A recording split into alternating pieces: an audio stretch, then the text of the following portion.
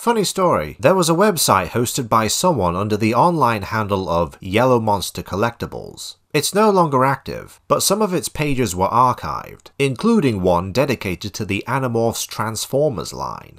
The page has a list of toys that were scheduled or at least rumoured for release in 2000, and if you read carefully, you can see the 4 that more than likely became the Beast Wars mutants. For example, the site implies that the figure reworked as Poison Bite here started life as Tobias. Yet as stated by TF Wiki, the concept sketches from the Transformers Generations 2017 book suggest this was meant to be Rachel. TFRaw.com has these sketches scanned on their site, link in the description.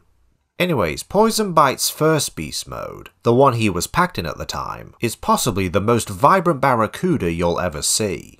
Taken by itself, I like the deco. Red, metallic blue paint used on the face and lobes, the teeth are picked out in white, and lastly, the black and orangish yellow aposematic stripes, befitting a being with poison in their name. However, while you could argue that these colours fit thematically in how Barracudas aren't exactly safe to be around, they aren't what you might call realistic. I mean, various species might have colour on them, but nothing like this. The closest I could find was the red-tailed freshwater barracuda. But hey, I guess they had to make him stand out on the shelf somehow. At the very least, red fish do exist, so I have an easier time buying this compared to, well, another mutant, but in time.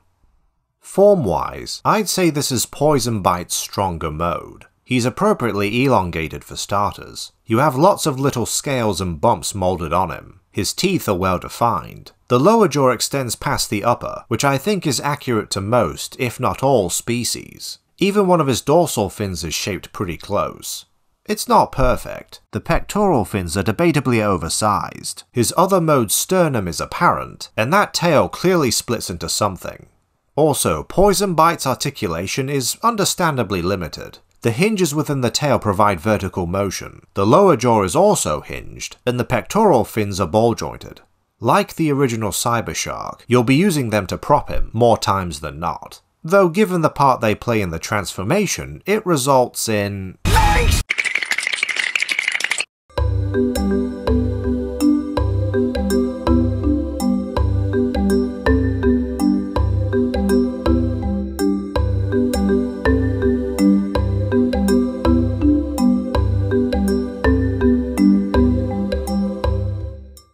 And who can blame him, when the transformation practically involves filleting the fish?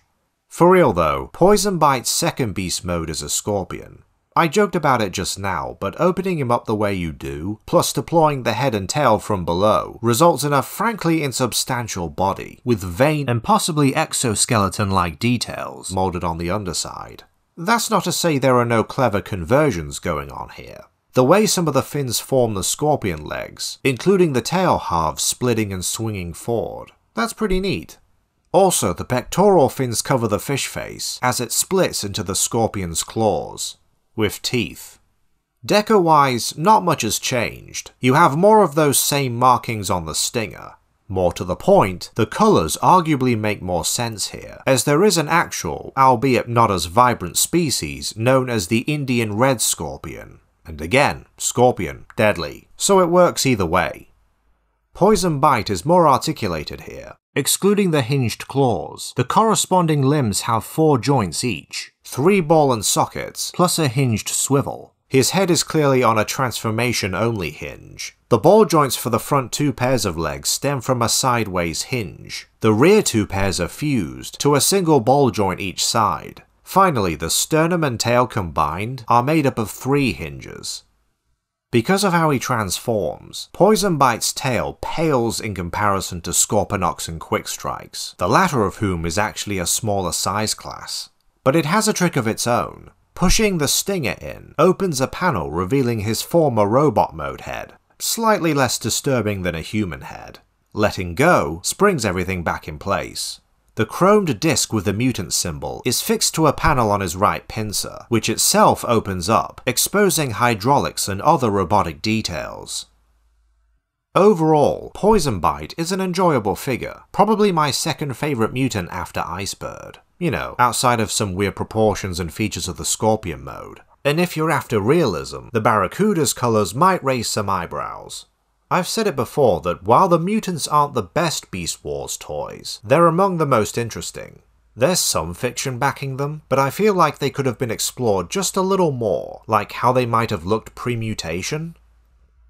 Well, a guy can dream, can't he?